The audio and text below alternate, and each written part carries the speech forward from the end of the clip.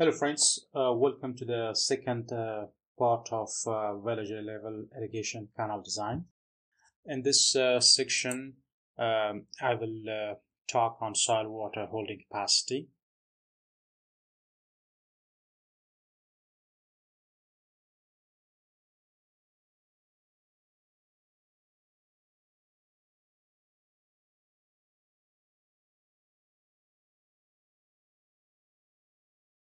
Generally, soil is a medium which provides support, porosity, nutrients, and oxygen, which is essential for the growth of plants. Soil also stores water and systematically supplies this water to plants to maintain their growth. Excess water, which results in waterlogging, and deficient water, both retard crop growth and reduce the crop yield. In this section, we'll discuss a simple method of determining the water holding capacity of three main types of soil: light, medium, and heavy soil, and a relationship to crop zone.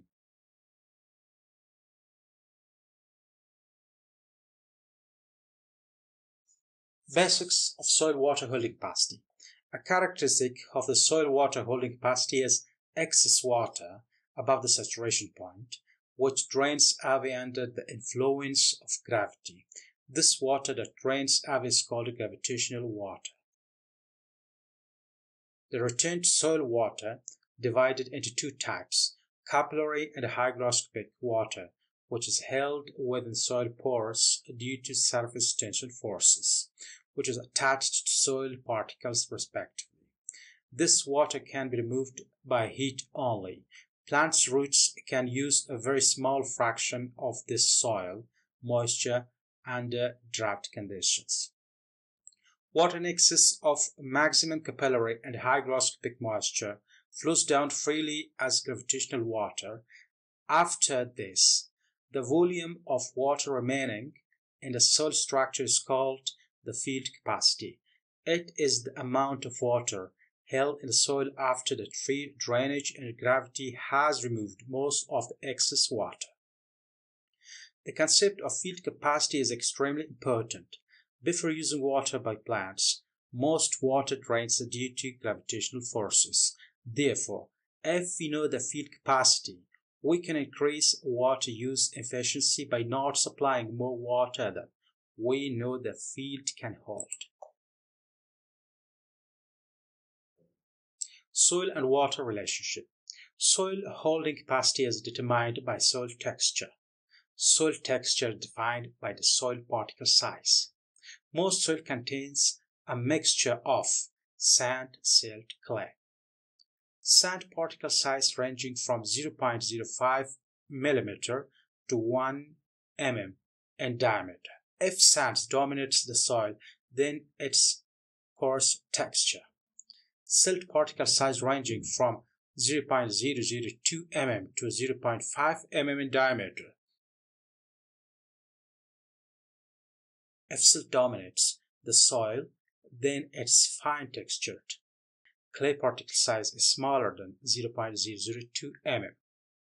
Loam soil contains equal amount of sand, silt, and clay and are medium texture soil. The texture determines the quantity of water the soil can store per unit of depth or holding capacity. Depth of soil is defined as the area for storing efficient amount of irrigation water and providing space for probing roots. Shallow coarse texture soil requires more frequent irrigation. Deep soils generally require less frequent irrigation. As a result, the water requirement for a given crop is greater in shallow soils than in deep soils, even though the amount of water absorbed by the crop would be the same for both types of soil. In addition, the plant's root zone determines to what depth the plant will be able to penetrate to access available water. To saturate 1 meter of light texture soil requires 100 mm of water. Medium texture soil requires 190 mm of water, and heavy texture soil requires 300 mm of water.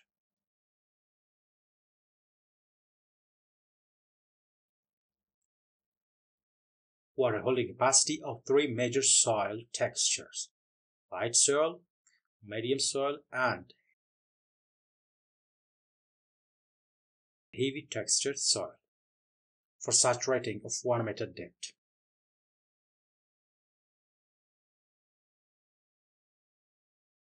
The minimum amount of water holding capacity in the soil before a plant wilts and eventually dies is permanent wilting point.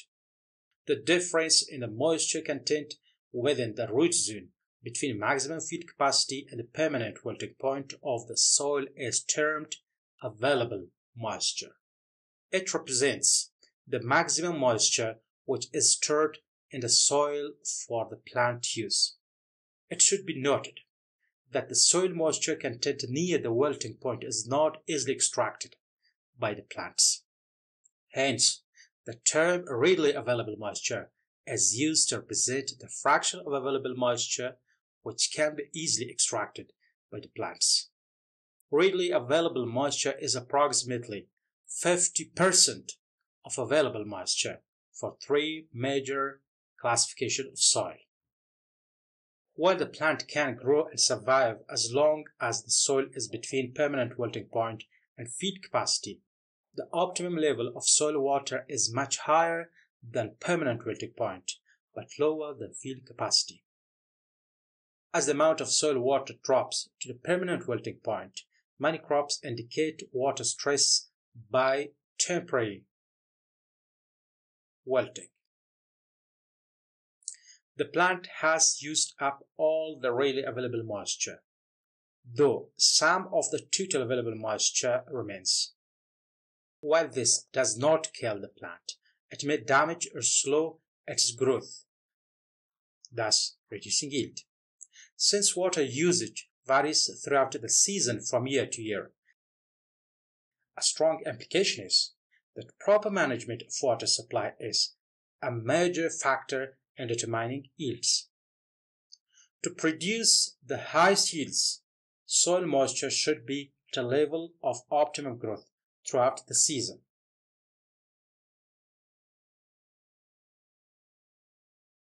Moisture classification of various soils per meter of root zone depth. For different textured soils, light, medium, and heavy textured soils, we have field capacity, as we have already talked about, 100 mm, 190 mm, 300 mm. This is the field capacity, and amount held at permanent wilting point will be 20 mm, 47 mm, and 105 mm. When we subtract this depth from 100 mm, we get 80 mm, that this is available moisture for plant use in light texture soil, for example, and 50% of this 80 mm of that is available moisture for plant is readily available moisture, and also 72 mm and 95.5 mm for the medium and heavy textures soil respectively. Soil characteristics would determine suitability for irrigation can easily be established in the field and are discussed below. Infiltration or intake rate is another important property of soil which affects surface irrigation. It not only controls the amount of water entering the soil, but also the overland flow. Infiltration is a complex process that is not to be covered in detail in this tutorial. Rule of thumb: infiltration rates increase with full coverage and decrease with steeper land slopes and less time. These estimates are to be used if you do not have any other information at hand. Local conditions must govern each individual design.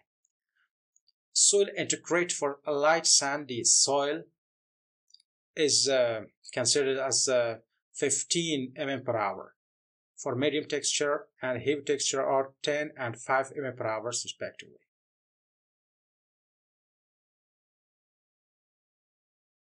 Root depth. There are about as many different measurements for root depths as there are varieties of plants. Some of the common crop measurements are given in the following table.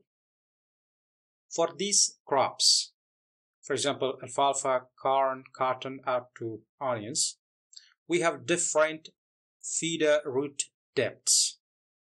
For example, for cotton is 1.25. Soil as a water reservoir. Understanding the role and function of irrigation in agriculture requires knowledge of some basic technical terminology and principles used in engineering. Treating the soil as a reservoir for stored water and developing a water budget showing gains and losses may be one method to simplify understanding of water sources. To sum up, in a given area of land, the amount of available water the soil can hold for plant growth is determined primarily by two factors: the texture of soil, the depth and type of root zone. The texture determines the quantity of water the soil can store per unit of depth and how much of the stored water will be available for the plant. The plant's root zone determines the depth and amount of water that may be extracted.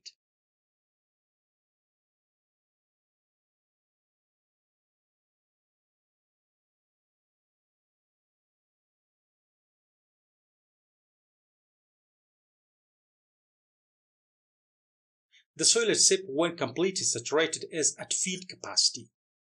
The soil reaches field capacity 1 to 4 days after irrigation, depending on its type, and it will hold this amount of water if drainage is unrestricted. The plant's roots can absorb this water until the soil moisture and the root zone reaches the permanent wilting point.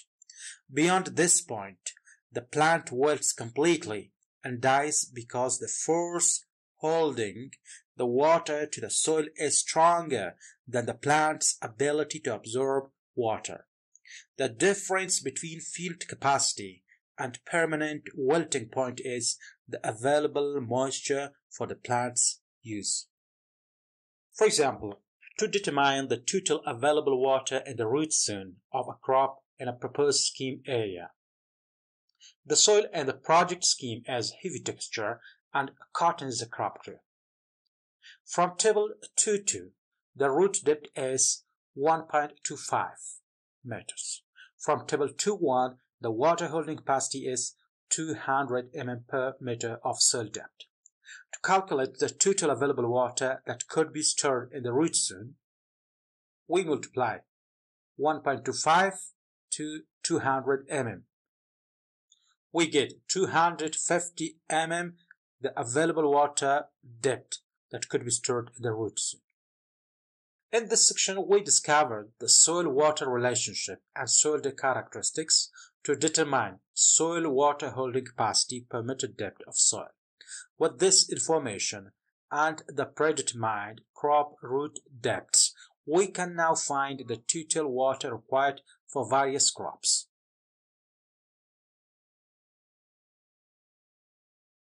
Thank you.